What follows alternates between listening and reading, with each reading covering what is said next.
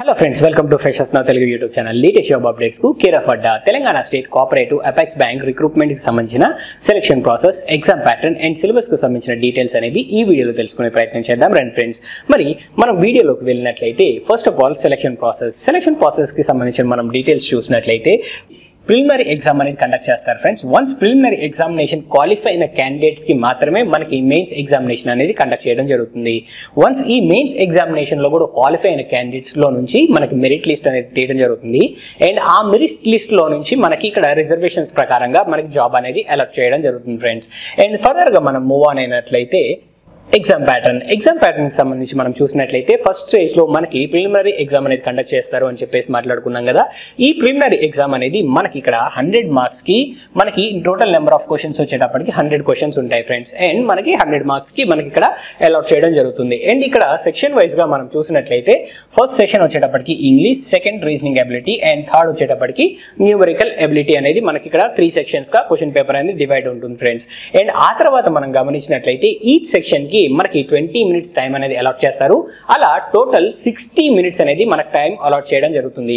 Individual గా మనం section wise number of questions చూసినట్లయితే ఇంగ్లీష్ లాంగ్వేజ్ కి సంబంధించి 30 అండ్ రీజనింగ్ ఎబిలిటీకి సంబంధించి 35 అండ్ న్యూమరికల్ ఎబిలిటీకి సంబంధించి మనకి ఇక్కడ 35 క్వశ్చన్స్ అనేవి ఫ్రేమ్ అవడం జరుగుతుంది. And total number of questions వచ్చేటప్పటికి 100 అండ్ 100 మార్క్స్ కి ఈ క్వశ్చన్ పేపర్ అనేది కండక్ట్ చేయడం జరుగుతుంది ఫ్రెండ్స్. ఇక్కడ జాగ్రత్తగా గుర్తుపెట్టుకోవాల్సింది ఏంటి అన్నట్లయితే మనకి ఇక్కడ సెక్షన్ వైజ్ కట్ ఆఫ్ అనేది మనకి ఇక్కడ ఉంది friends. So individual overall merit తో పాటుగా మనం ఖచ్చితంగా సెక్షన్ వైజ్ కూడా మనం క్వాలిఫై అవ్వాల్సి ఉంటుంది. సో వన్స్ ఇక్కడ క్వాలిఫై అయిన క్యాండిడేట్స్ కి మనకి మెయిన్స్ కి మనకి కాల్ చేయడం జరుగుతుంది ఫ్రెండ్స్. మెయిన్స్ ఎగ్జామినేషన్ లో ఇక్కడ వేరియేషన్ చూసినట్లయితే ఫ్రెండ్స్ అదర్ బ్యాంక్ ఎగ్జామినేషన్స్ కి ఇక్కడ ఈ బ్యాంక్ ఎగ్జామినేషన్ కి చిన్న వేరియేషన్ అనేది ఉంది ఫ్రెండ్స్. ఆ వేరియేషన్ ఏంటి అన్నట్లయితే జనరల్ అవేర్నెస్ కి సంబంధించి మనం చూసినప్పుడు ఇక్కడ first section A and section B కింద మనకి డివైడ్ చేయడం జరిగింది. సెక్షన్ ఏ లో general awareness and financial awareness కి సంబంధించిన క్వశ్చన్స్ అనేవి వాడడం జరుగుతాయి. అండ్ ఇక్కడ total number of questions 30 and total maximum marks వచ్చేటప్పటికి 30 మార్క్స్ అనేవి మనకు ఫ్రేమ్ అవుతున్నాయి ఫ్రెండ్స్. అండ్ ఆ తర్వాత చూసినట్లయితే మనకి ఇక్కడ జనరల్ అవేర్నెస్ కి సంబంధించి మనం అడిషనల్ గా చూసినట్లయితే ఇక్కడ కోఆపరేటివ్ బ్యాంక్స్ కి సంబంధించిన ఎగ్జామినేషన్ కాబట్టి కోఆపరేటివ్ బ్యాంక్స్ కి సంబంధించిన ఇన్ఫర్మేషన్ అనేది మనకి క్వశ్చన్స్ అనేవి ఫ్రేమ్ అవుతూ ఉంటాయి ఫ్రెండ్స్. అంటే ఇక్కడ కోఆపరేటివ్ బ్యాంక్స్ కి సంబంధించి మనకి 10 క్వశ్చన్స్ అనేవి అడుగుతారు. అండ్ టోటల్ మార్క్స్ వచ్చేటప్పటికి 10 మార్క్స్ అనేవి మనకు అడగడం జరుగుతుంది ఫ్రెండ్స్. అండ్ ఆ తర్వాత రిమైనింగ్ 3 సెషన్స్ మనం చూసినట్లయితే మనకు ఖచ్చితంగా ఎలా ఉంటాయి అదర్ బ్యాంక్ ఎగ్జామినేషన్స్ ఏ విధంగా అయితే ఉన్నాయో అదే విధంగా ఇక్కడ ఉంటాయి ఫ్రెండ్స్. ఫస్ట్ వచ్చేటప్పటికి మనకి ఇక్కడ ఇంగ్లీష్ నెంబర్ ఆఫ్ క్వశ్చన్స్ వచ్చేటప్పుడు 40 అండ్ మార్క్స్ వచ్చేటప్పటికి 40 మార్క్స్ కి మనకి ఇక్కడ ఆడడం జరుగుతుంది ఫ్రెండ్స్. అండ్ ఆ తర్వాత చూసినట్లయితే రీజనింగ్ ఎబిలిటీకి చూసినప్పుడు కూడా మనకి టోటల్ నెంబర్ ఆఫ్ క్వశ్చన్స్ వచ్చేటప్పటికి 40 అండ్ టోటల్ మార్క్స్ వచ్చేటప్పటికి 40 అండ్ టైం అలాట్ చేస్తుంది ఎంత అన్నట్లయితే 35 మినిట్స్ అనేవి ఇక్కడ సెక్షన్ వైజ్ గా మనకి రీజనింగ్ కి అలాట్ చేస్తున్నారు. అలానే జనరల్ అవేర్నెస్ కి చూసినట్లయితే 20 మినిట్స్ అండ్ ఇంగ్లీష్ కి చూసినట్లయితే 30 మినిట్స్ కి మనకి ఇక్కడ సెక్షన్ వైజ్ గా మనకి టైం అనేది అలాట్ చేస్తున్నారు ఫ్రెండ్స్. ఆ తర్వాత చూసినట్లయితే న్యూమరికల్ ఎబిలిటీకి సంబంధించి చూసినట్లయితే total number of questions 40 and total marks వచ్చేటప్పటికి మనకు 40 వస్తున్నాయి. అండ్ టైం వచ్చేటప్పటికి 35 మినిట్స్ అనేది మనకి టైం అలాట్ చేస్తున్నారు ఫ్రెండ్స్. ఇక్కడ టోటల్ నెంబర్ ఆఫ్ క్వశ్చన్స్ ఏమో 160 అండ్ టోటల్ మార్క్స్ వచ్చేటప్పటికి 160 మార్క్స్ కి మనకి ఎగ్జామినేషన్ అని కండక్ట్ చేయడం జరుగుతుంది ఫ్రెండ్స్. ఇక్కడ మేజర్ గా మనం గుర్తుపెట్టుకోవాల్సిన పాయింట్ ఏంటి అన్నట్లయితే అన్ని కాంపిటేటివ్ ఎగ్జామ్స్ లాగానే ఇక్కడ కూడా నెగటివ్ మార్కింగ్ అనేది ఉంది ఫ్రెండ్స్.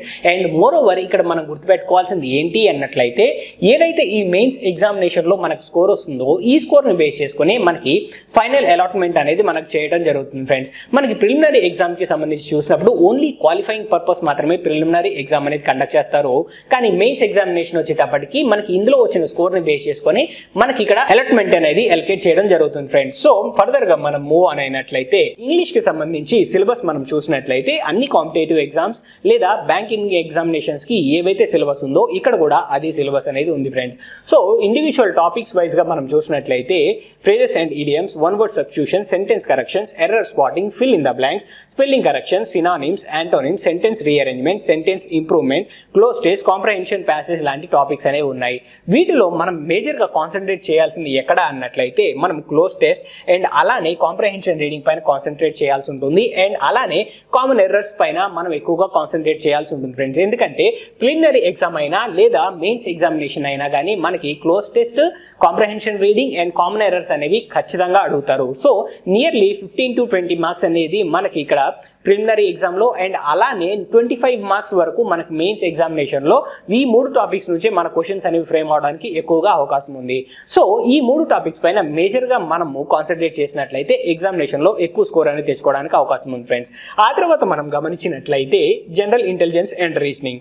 జనరల్ ఇంటెలిజెన్స్ అండ్ రీజనింగ్కి సంబంధించి మనం ఇండివిజువల్గా టాపిక్స్ పరంగా మనం సిలబస్ చూసినట్లయితే puzzles, sitting arrangement, direction sense, blood relation, syllogism, order and ranking, coding and decoding, machine input output, inequalities, alpha numerical symbols series, data sufficiency, logical reasoning లాంటి questions అనేవి మనకి ఎక్కువ ఫ్రేమ్ అవుతూ ఉంటాయి. అండ్ మనము ఇండివిజువల్గా ఎక్కువ కాన్సన్ట్రేషన్ చేయాల్సింది ఈ టాపిక్స్ ఎక్కడ అన్నట్లయితే మనకి ఇక్కడ సిట్టింగ్ అరేంజ్మెంట్ అండ్ పజిల్స్కి సంబంధించి మనం ఎక్కువగా కాన్సన్ట్రేట్ చేయాల్సి ఉంటుంది, ఐదర్ ప్రిలిమ్స్ కానీ లేదా మెయిన్స్ ఎగ్జామినేషన్ కానీ.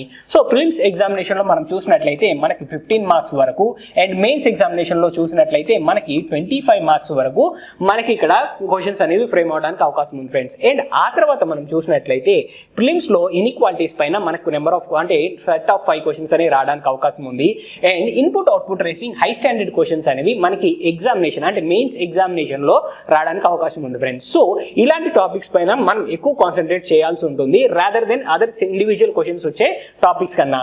జస్ట్ మనం కాన్సన్ట్రేట్ చేయాల్సిన మేజర్ టాపిక్స్ ఎక్కడ అన్నట్లయితే puzzle, sitting arrangement, సిలాయిజమ్స్, inequalities, machine input and output లాంటి టాపిక్స్ పైన మనం ఎక్కువగా కాన్సన్ట్రేట్ చేసినట్లయితే మనము ఎక్కువ నెంబర్ ఆఫ్ క్వశ్చన్స్ అనేది ఈ టాపిక్స్ నుంచే వస్తాయి కాబట్టి మనం స్కోర్ కూడా ఇంక్రీజ్ చేసుకోవడానికి అవకాశం ఉంటుంది ఫ్రెండ్స్. అండ్ ఆ తర్వాత మనం గమనించినట్లయితే quantitative aptitude. Quantitative aptitude banking ఎగ్జామినేషన్స్కి సంబంధించి చూసినట్లయితే మనకి మేజర్గా డేటా ఇంటర్ప్రిటేషన్ టాపిక్ అనేది మనకి డామినేట్ చేస్తూ కనిపిస్తుంది ఫ్రెండ్స్. సో వాటితో పాటుగా డేటా ఇంటర్ప్రిటేషన్తో పాటుగా అదర్ టాపిక్స్కి సంబంధించి మనం డీటెయిల్స్ చూడాల్సి వచ్చినట్లయితే quadratic equations, number series, approximations and simplifications, data sufficiency, LCM and HCF, profit and loss, simple interest and compound interest, problem on ages, work and time, speed, distance and time, probability, mensuration, permutations and combinations, averages, ratio and proportion, partnership, mixtures and allegation and pipes and systems లాంటి topics అనేవి మనం major గా చూడాల్సి వస్తుంది arithmetic కి సంబంధించి చూసినట్లయితే.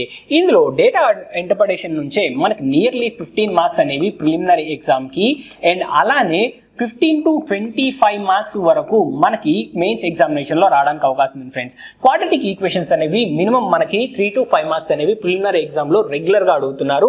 And number series అయితే రాంగ్ నెంబర్ సిరీస్ మనకి ఎక్కువగా మెయిన్స్లో వస్తుంది అండ్ అలానే సమ్ టైమ్స్ మనకి ఇక్కడ ప్రిలిమినరీ ఎగ్జామ్లో కూడా వస్తుంది కాబట్టి సో రాంగ్ నెంబర్ సిరీస్ లేదా మిస్సింగ్ నెంబర్ సిరీస్ అనేవి ఖచ్చితంగా 5 మార్క్స్ వరకు మనం ఎక్స్పెక్ట్ చేయొచ్చు. కానీ సింప్లిఫికేషన్స్కి సంబంధించి మనం చూసినట్లయితే సింప్లిఫికేషన్స్ ఐదర్ అప్రాక్సిమేషన్స్ కావచ్చు లేదా రెగ్యులర్ సింప్లిఫికేషన్స్ కావచ్చు నియర్లీ 10 మార్క్స్ వరకు మనకి ప్రిలిమినరీ ఎగ్జామ్లో ఫ్రేమ్ అవుతున్నాయి ఫ్రెండ్స్. సో అలానే డేటా సఫిషియన్సీ అనేది ఈ మధ్య రెగ్యులర్గా అడుగుతున్న టాపిక్ అవుతుంది, ఐదర్ రీజనింగ్లో కావచ్చు లేదా మరి క్వాంటిటీలో కావచ్చు. ఖచ్చితంగా డేటా సఫిషియన్సీ అనేది రెగ్యులర్గా అడుగుతున్నారు. ఇంకా మిగతా ఇండివిజువల్ కాన్సెప్ట్స్ పైన మనం చూసినట్లయితే 1 to 2 మార్క్స్ అనేవి ప్రతి కాన్సెప్ట్ నుంచి మన క్వశ్చన్స్ అనేవి ఫ్రేమ్ అవుతూ ఉన్నాయి ఫ్రెండ్స్. అండ్ ఆ తర్వాత మనం గమనించినట్లయితే general awareness most of the banks కి మనకి ఎలా అడుగుతారు అన్నట్లయితే మనకి కరెంట్ అఫైర్స్ రిలేటెడ్ గానే మన క్వశ్చన్ పేపర్ అనేది ఫ్రేమ్ అవుతూ ఉంటుంది ఫ్రెండ్స్. ఇక్కడ ఈ జనరల్ అవేర్నెస్ అనేది మనకి ఇక్కడ 2 సెక్షన్స్ కింద డివైడ్ అయ్యి ఉంది.